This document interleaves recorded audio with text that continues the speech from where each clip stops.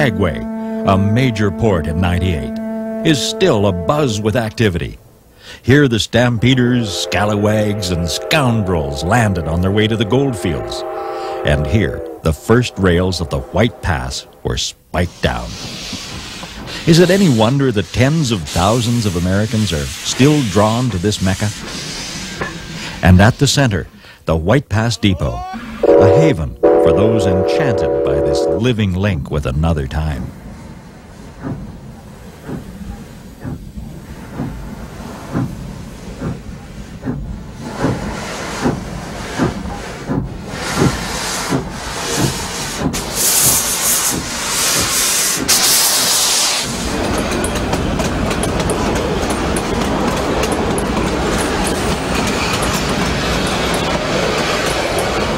The White Pass is one of the last operating narrow-gauge railroads in North America. It is certainly the very last railroad which carried freight, and because of that, you might say it was the last of an entire breed, an era.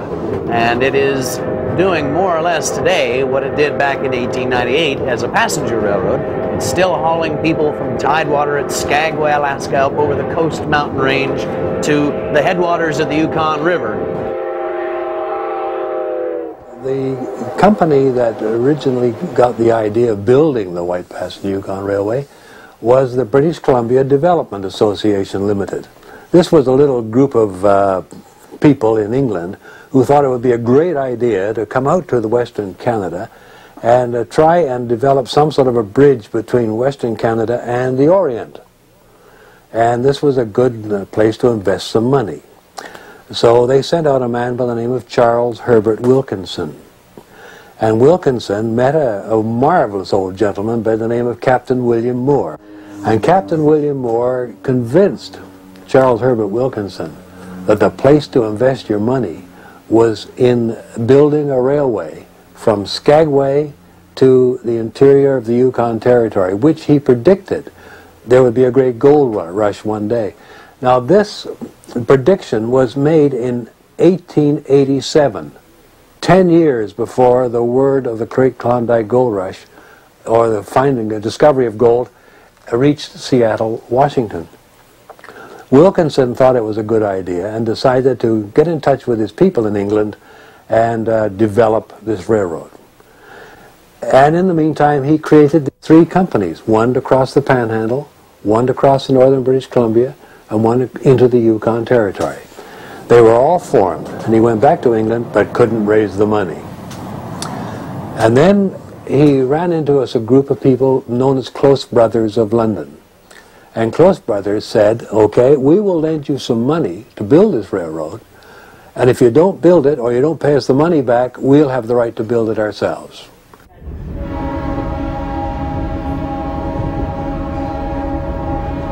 Probably the most impressive thing about the railroad is the scenic grandeur that you see from the line.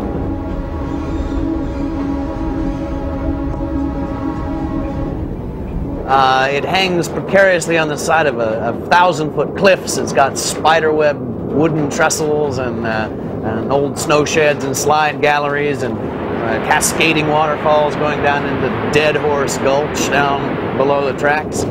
The scenery, the scenic railway of the world.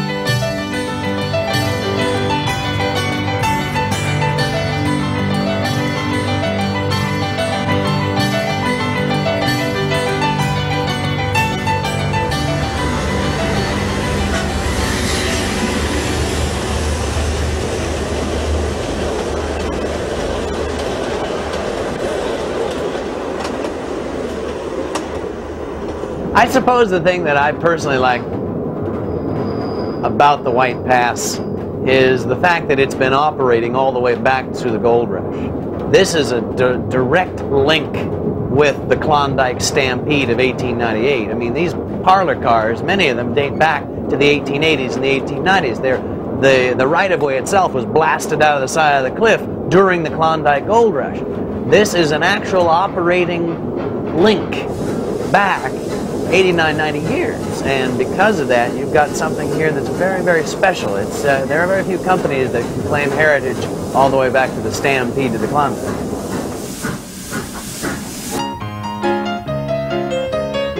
It began in 1896, when 3 wandering prospectors discovered gold in the Klondike Valley. By July the following year, the fever was rampant. In Seattle, a ton of gold was dumped on the docks, and the rush was on. Black-suited and bowler-hatted, many traveled via the Lynn Canal to the Alaskan port of Skagway. From here, they struck out for the border, some through the White Pass with its infamous Dead Horse Gulch. No matter which way they came, the Northwest Mounted Police saw to it that each man entered Canada with the prescribed 1 ton of supplies, a process that would require many to make up to 40 trips up and down the pass. For those who overcame the first ordeal and were permitted into the Yukon, 500 miles still separated them from the Klondike goldfields. It was evident from the start that a properly organized transportation system was required. Wilkinson's group did not pay the money back, so Close Brothers took over the 3 companies and sent Sir Thomas Tancred, Erastus Corning Hawkins, an engineer from the United States, and John Hislop, a Canadian from Canada, sent them up to Skagway to go through the White Pass to see if a railroad could in fact really be built into that territory. And Sir Thomas and Hawkins and Hislop did just that. They were staying at a hotel called the St. James Hotel in Skagway, and they were really discouraged. They'd gone through the pass and it really didn't look very good. Sir Thomas was a bit discouraged because he was a famous old railroad builder, and he'd like to tell Close Brothers it was a good deal, but it turned out that he just couldn't say it. The grades would be too steep. The winter could not be dealt with in terms of the drift, the snow, the avalanches.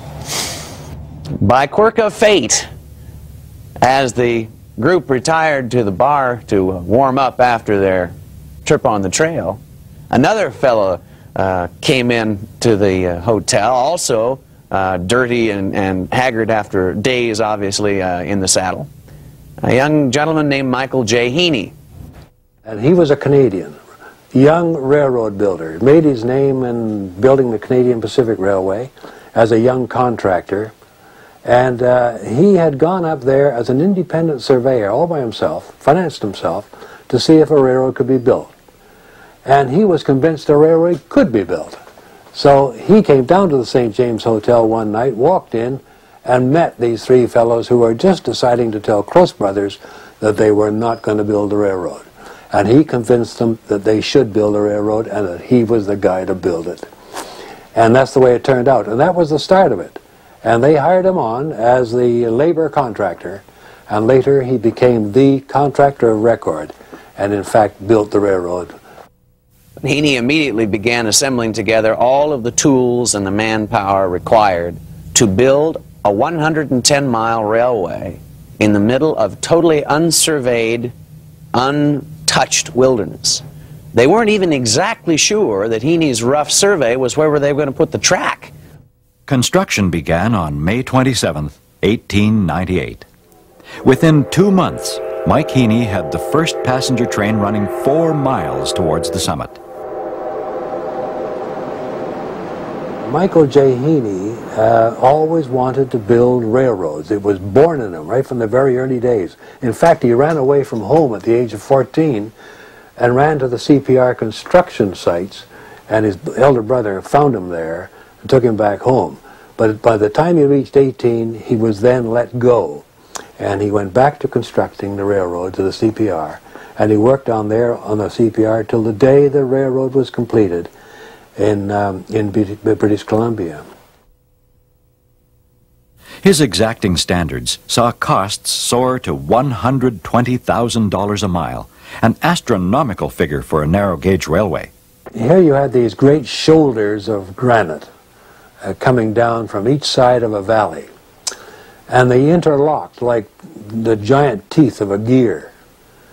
and the railroad had to move in and around these giant shoulders. Now, there was one place called Rocky Point where engineers of great repute simply said it's impossible to get a railroad around there. And Michael J. Heaney did it.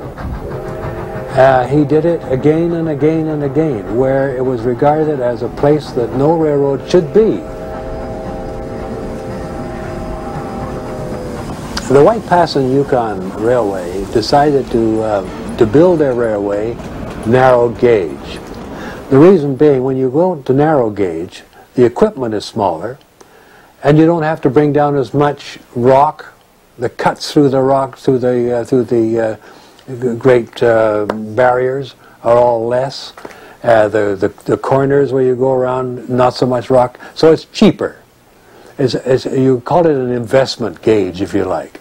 And if the day ever arose when a bigger gauge was required, then you just simply widen the grade and install a 4-foot, 8.5 standard gauge. And that was the reason. That was a Victorian way of getting things going. By July 29, 1900, the ordeal was over.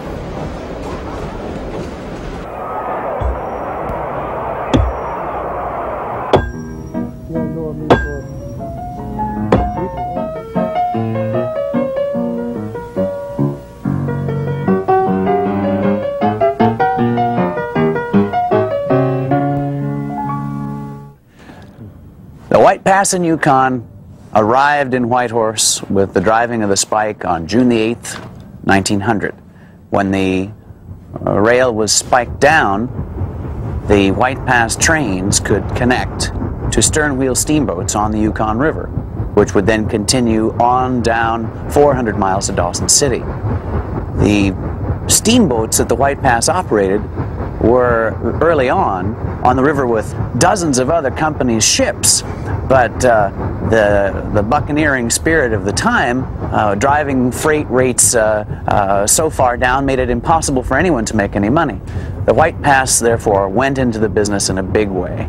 They actually bought out all of the steamers on the river and formed British Yukon Navigation Company, of which the Klondike, SS Klondike, was a flagship of that fleet.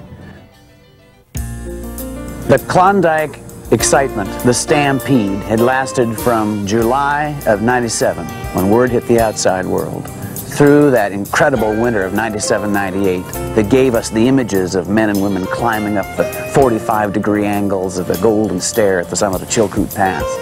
Those images were completely ended with the completion of the railway.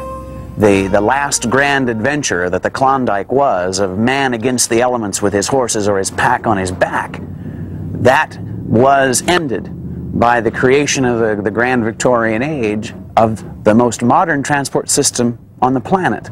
The rail, the steam engine connecting to steam vessels, steam riverboats. And the completion of the railway, the Golden Spike, the ceremony at Carcross in July of 1900, ending that period of northern history, changed everything. And modern technology of the 20th century was now available to transport man and material from the tidewater at Skagway over the Coast Range and down to the goldfields at Dawson City. A trip which had taken 6 months now took only 6 days. White Pass and Yukon Railway is really composed of 3 companies. One company operates in the Yukon Territory, and one operates across the northwest corner of British Columbia, and one across the Panhandle in Skagway, from Skagway to the border. And those 3 companies comprise the railroad, 110 miles. And that together as a family name is called the White Pass and Yukon route. 3 months after the line was completed, it shivered beneath the first snowfall. The challenge of the White Pass winter, complete with its annual 30 to 40 feet of snow, was at hand. For the next 60 winters, the canyons and mountains echoed with the rumble of 2 giant snowblowers. The rotary plow, pushed by 2 steam locomotives, could slice its way through drifts up to 12 feet deep. Without the rotary crews, nothing moved. They were considered the elite of the railway. In the early 60s, Larry Sullivan was part of such a crew, one that suffered the worst blizzard conditions in living memory. It was in 1962, I forget what month it is. It was in the winter time. But that particular trip, we left Skagway and we had the 70 and the 71 for the two pushers and rotary number 2, I believe. Oh, geez, it was blown like crazy up there and cold, north wind. And we got up just this side of 23 milepost. And the rotary stopped, a blue whistle that we stopped, and they're running out of water. At a standstill, 23 miles from Skagway, their troubles had just begun. The basic problem for the rotaries had always been to keep a clear path behind them so they could return for fuel and water. There were other concerns, too. There was about a 10-foot drift they went into it. The snow came in through the caboose, and the conductor and the brakeman was up in the cupola, and it filled the caboose, and we got stopped. And we sat there for 4 days. By the end of the week, another rotary fleet, 50 men, 4 bulldozers, a dog sled team, and the Alaska State Airline had been called into play. At its conclusion, an appreciative White Pass general manager stated, "I can't pay enough tribute to the courage, plain guts, and endurance of the men." 25 years later, snow removal is still a big job. At the beginning of the summer season, bulldozers are let loose in the White Pass snow. Working as a team, they're more efficient than the rotaries. As for their lack of romance, few White Pass veterans would return to the good old days.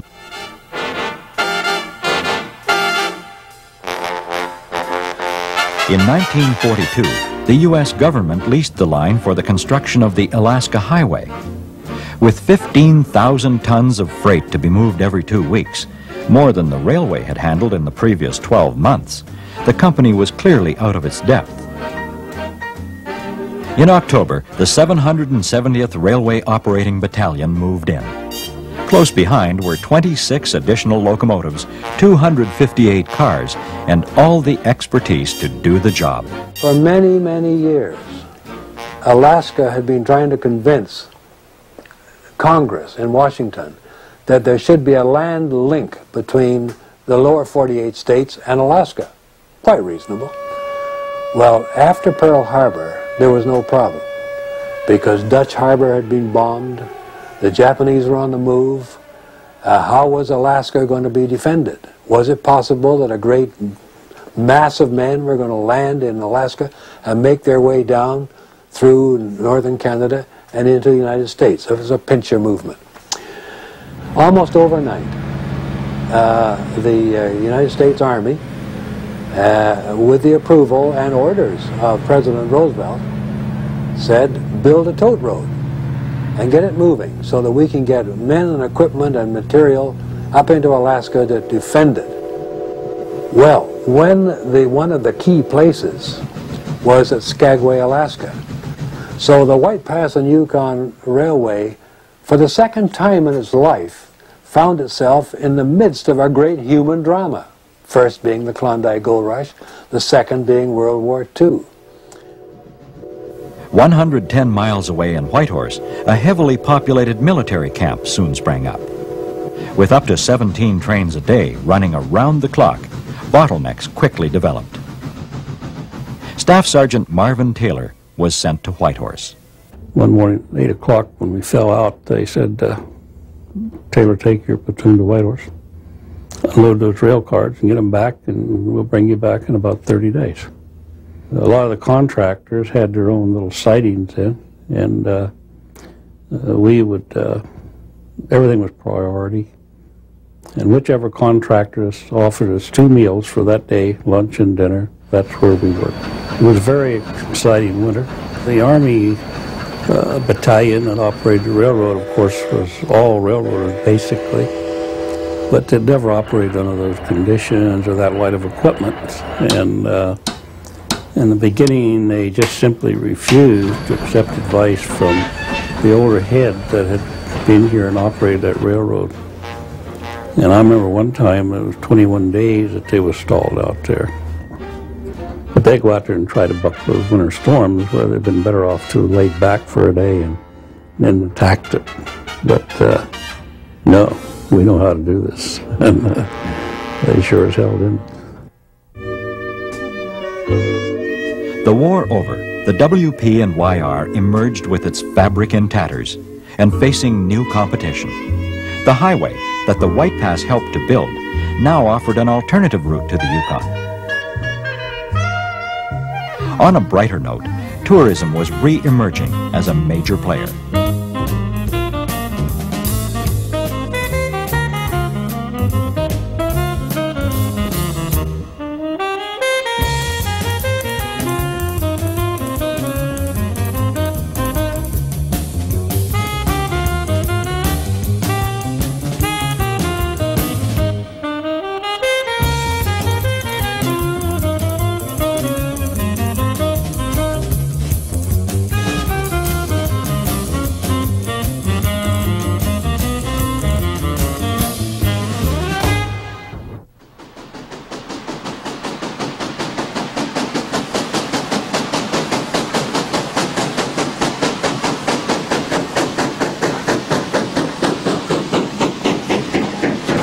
This is a remarkable railroad because basically you had British financing, American engineering, Canadian contracting.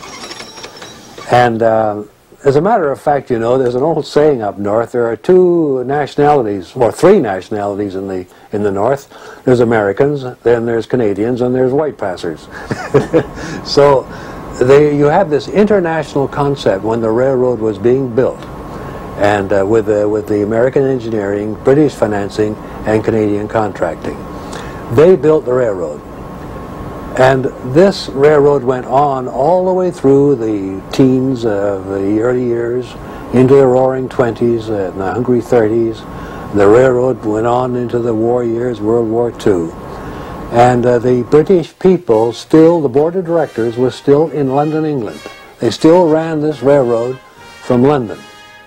And it wasn't until 1950 that they finally came around to realizing that in order for the railroad to play its part in the modern North, modern Canada, modern Alaska, that the railroad had to be revitalized and had to be run from Vancouver at least, or Whitehorse.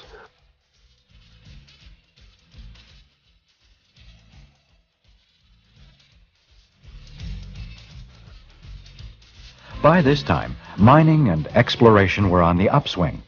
So too was a growing awareness of transportation costs to the territory. After careful analysis of the problem, White Pass prescribed the solution: the development of a fully integrated container system. It proved to be the world's first. With one bold stroke, White Pass had made transportation history again.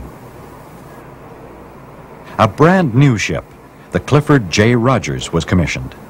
Built solely for the Yukon's ocean commerce, she could carry 200 5-ton containers. On arrival in Skagway, they were transferred to the railway. Reduced handling costs and an overall increase in shipping efficiency became the White Pass hallmark. To complete the system, new diesel-electric locomotives were purchased. The days of steam were over, for now. Meanwhile, White Pass was well and truly in the 20th century.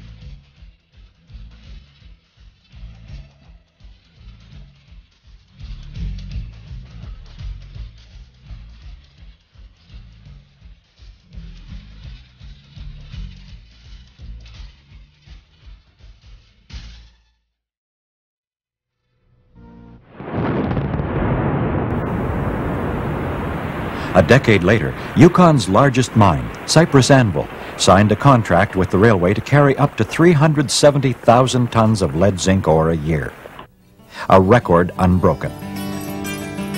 In point of fact, the whole White Pass system was upgraded to accommodate the Cypress Anvil mine, which was going to be shipping out hundreds of thousands of tons of product every year, lead and zinc. And this meant new locomotives, new flat cars, another ship. Clifford J. Rogers was retired. Frank H. Brown was brought on, the most modern container ship in the world. It was joined later by a sister ship called the Klondike. And trucks were brought in, bridges were built, tunnels were blasted. A huge amount of money was spent in upgrading the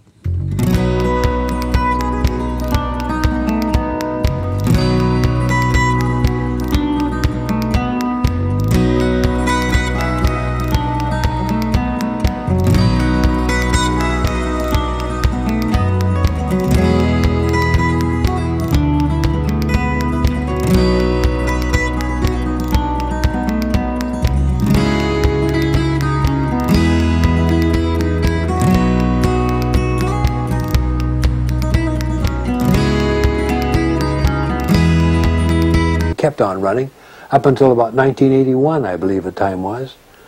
And in 1981, the Cypress Anvil mine, for reasons of its own, closed down. This eliminated the basic tonnage for which the railroad had been upgraded to carry. And no longer could it afford to maintain these facilities without the income of Cypress Anvil mine. So under those circumstances, it was forced to close down.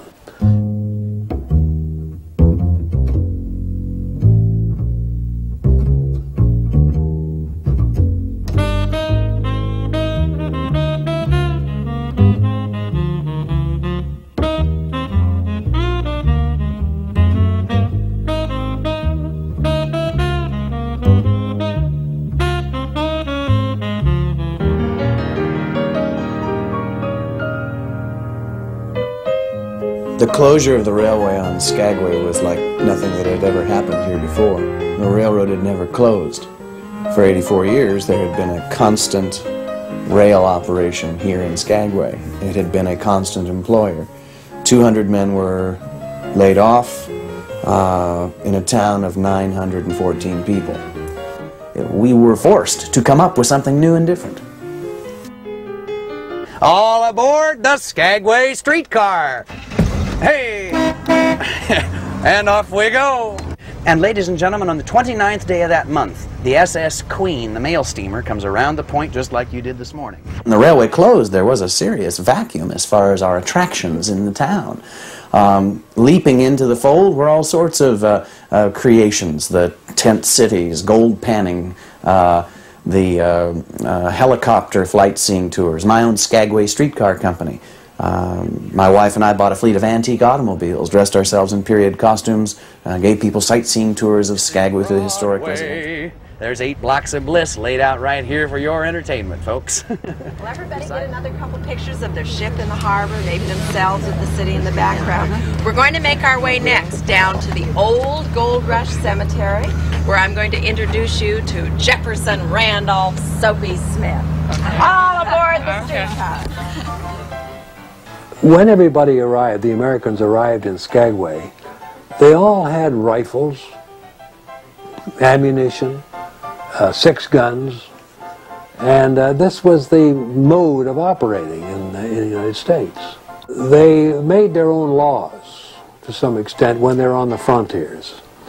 And, but there was good and there was bad. There were those who wanted law and order, and there were those who said, we will become gangsters in this land and run this town. And one of them was Soapy Smith. And he had a gang of thugs which virtually controlled the town. Smith decided it would be a great idea to set up a little gambling den up on the grade, up near White Pass. Mike Heaney heard about this, and he said, told Foy, his railroad superintendent, go down and tell that fellow to hop it, get off the grade and go back to Skagway. And the Soapy Smith's man told Foy, you can't shut me off here. I have as much right to be here as you have, which he had. So Foy went back and told Mike Heaney that, that the man wouldn't go. Soapy's man would determine to stay where he was. So Mike went down with Foy to where the man was, and he said in a very loud voice, "Now, Mr. Foy, I want you to bring that that cliff down tomorrow, so load it with dynamite and it will blast it at 6 o'clock in the morning." And at 5 o'clock in the morning, Foy got up and set the fuse, went down and told the man that he was going to be blowing the cliff down. They would cover up his tent and kill him. And the man wouldn't have said, "No, you're just bluffing." So Foy eventually lit the fuse and said to Soapy Smith's man, "This cliff is coming down in 50 seconds. If you want to live, you better get out now." And half an hour later, Foy was able to see Michael J. Heaney and report that the Soapy Smith man was last seen running down the trail towards Skagway in his underwear. This is the most unique railway in the world. It was born of an incredible event. It lived an amazing, multifaceted, adventurous life.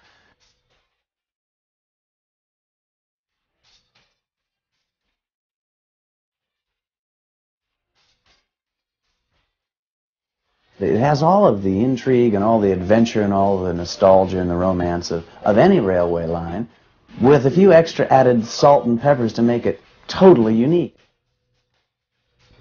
When it closed, it was the last freight-hauling narrow-gauge common carrier left in the countries, in Canada or the United States. And as such, the White Pass wasn't a candy-coated dance-all dream. And it lay dormant for a while, and there were various rumors that it was going to start up again. The mine was going to start up again. This was happening, that was happening. But there was never any real justification. But then Skagway had, in the meantime, had become a really very important destination for travelers. Tourists, always had been, but there was many cruise ships coming up, loaded with passengers, eager to absorb the history of the Trail of '98, the Klondike, and all the rest of it, and almost by popular request, people said, "We hear about this wonderful White Pass Railway," which incidentally goes through some of the most magnificent and awe-inspiring scenery in the world. That bit of railroad between Skagway and the White Pass summit, I think, is the most magnificent 20 miles of railroad anywhere in the world. No question about it. Sawtooth Mountains and the great glaciers. No wonder people said, "Bring it back." So the White Pass and Yukon route, listen to this. Tourism going through the port of Skagway, Alaska, had doubled between the closure of the railway and 1988. The White Pass Company made a gamble to attempt to operate a seasonal, summertime-only passenger excursion train operation. And it was a success. In 1988, we hauled 36,000 passengers on the train. And now what's happening is that instead of people asking about the little narrow-gauge train that they hear might be running, people are calling us up on the phone saying, "When does the train leave?"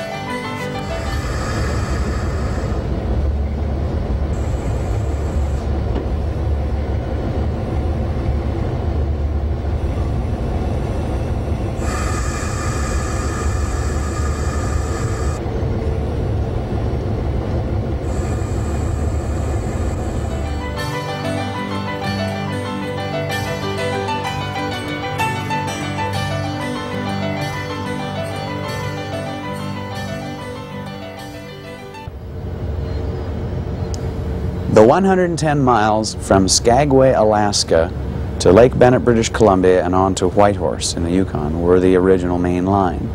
We have actually 40 miles of track in some form of passenger service. It'd be nice to be able to reopen more of the railroad. We have to walk before we can run, and in that respect it has been a major accomplishment for us to extend the service into Canada and to become the last Canadian narrow gauge railway operating passenger service. And of course then the 12 miles onto Lake Bennett is a major piece of track to operate also.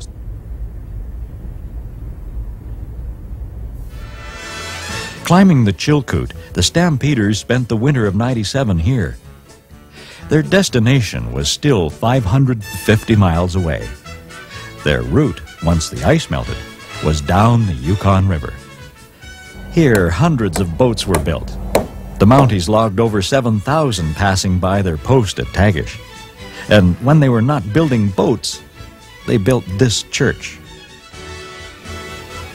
When the ice melted, the boats were launched, and the Stampeders were gone.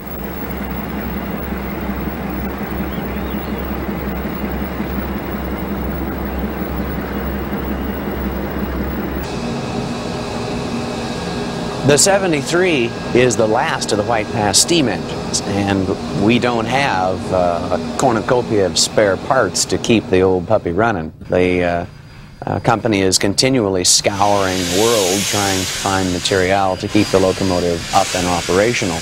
There are, however, a number of groups that have inquired about wanting to charter the locomotive, to be able to take it up the line for special group events, to run it up the hill and then bring it back down, say for the Pacific Railroad Society or this type of groups, the rail fans. And the company is looking at each of these proposals with a very open mind to wanting to be able to charter the engine.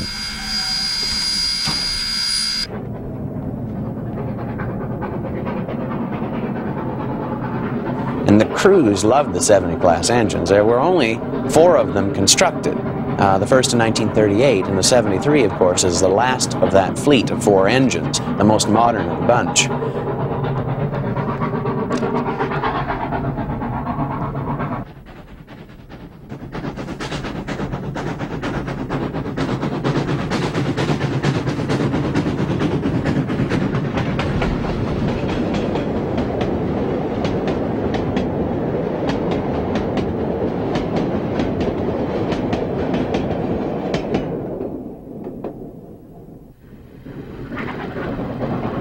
She's an inside frame 282, a very well-balanced ability to not only work the mountain grade with a very sure step and haul very good heavy tonnage, but she also can roll very free across the flats on long tangent track.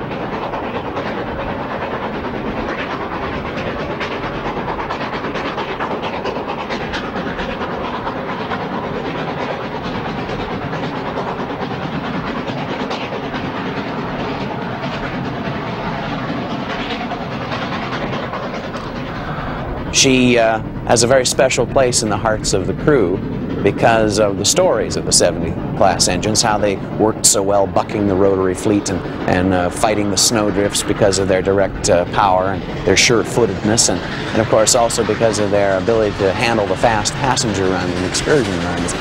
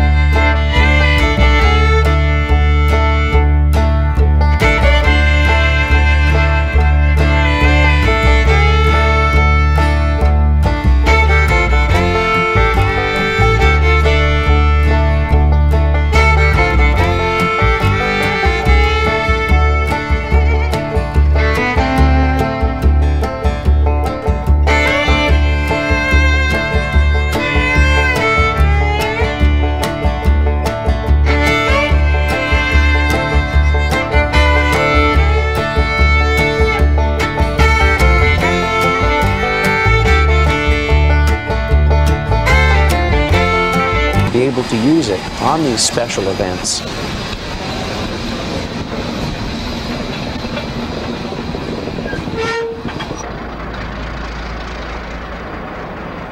The trains leave from Skagway and depart out past the old Gold Rush Cemetery over the East Fork of the Skagway River, climbing up a 3.9% grade to Rocky Point.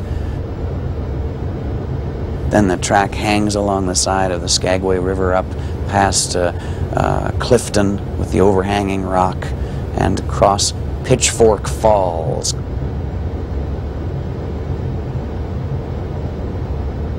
And then they go past Bridal Veil Falls, coming down off the other side of the canyon, around past Glacier Station, and then the train climbs up along Slippery Rock.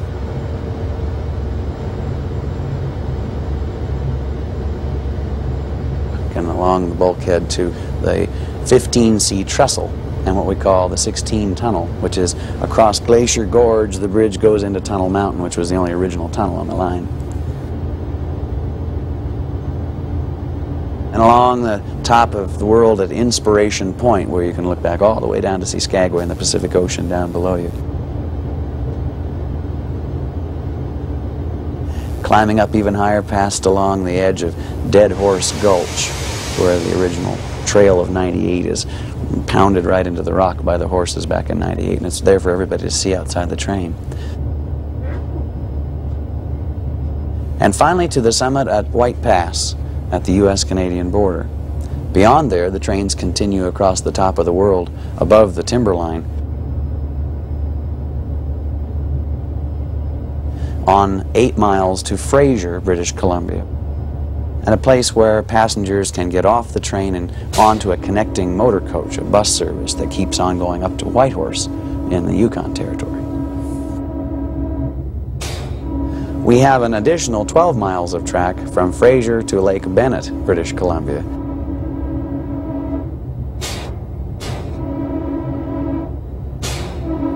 I think that probably the comments we get from travelers, and there are, of course, are those about how beautiful the scenery is or how good the narration was on board, but I think the ones that I treasure more are those that come from the international traveler who has been around the world and has ridden railways in the Alps, railways in the Himalayas, railways in the Andes, and the comments from the international railway traveler, who of course is a connoisseur of such journeys, has been that the White Pass and Yukon route is the scenic railway of the world, that it ranks up with the greatest railway journeys from a scenic, spectacular standpoint. Just as the railroad's tangible attributes inspire the visitor, so the intangible have inspired the staff. A product of Victorian energy and determination, the White Pass has imbued tremendous loyalty. First met the company or saw the company operating in 1955. I was in the Canadian Army at the time, and I was posted from Korea to Whitehorse. And when I first arrived in Whitehorse, I wondered how I could get back to Korea. It seemed to be more remote than the battle. However, I learned about the railroad and took an interest in it, and saw it operating for 2 years. And there seemed to be a family spirit in that railroad, which I had only seen in military units. There was a sense of camaraderie, which is unique.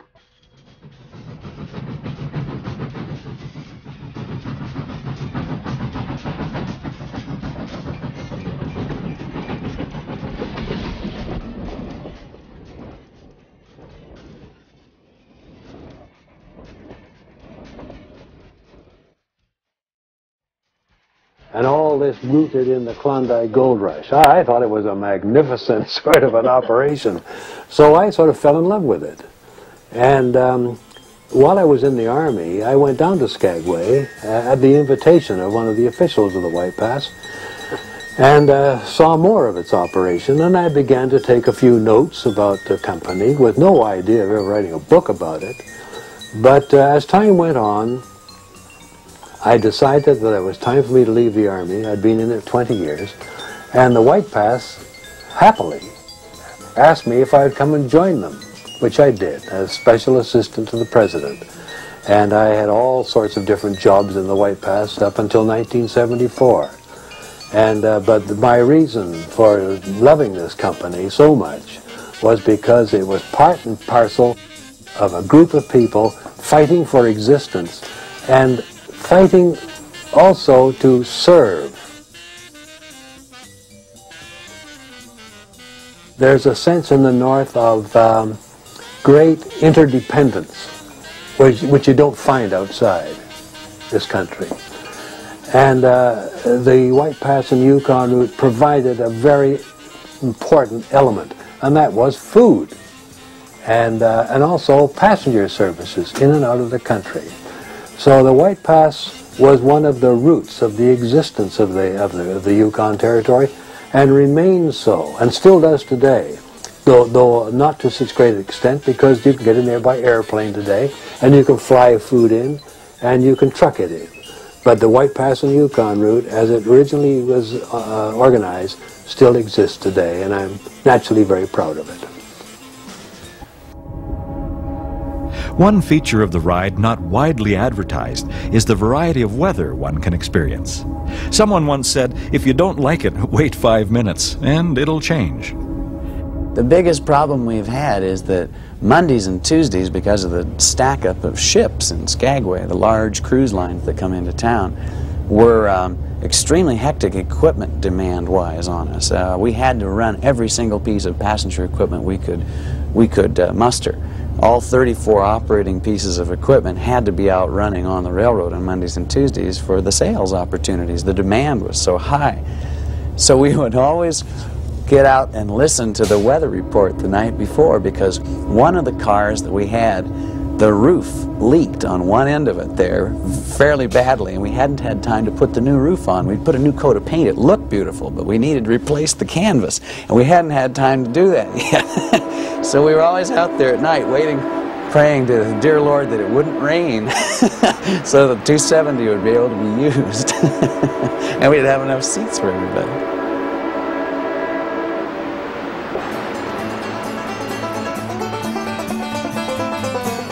This is a remarkable railroad because basically you had British financing, American engineering, Canadian contracting. Haney immediately began assembling together all of the tools and the manpower required to build a 110-mile railway in the middle of totally unsurveyed, untouched wilderness. They weren't even exactly sure that Haney's rough survey was where they were going to put the track.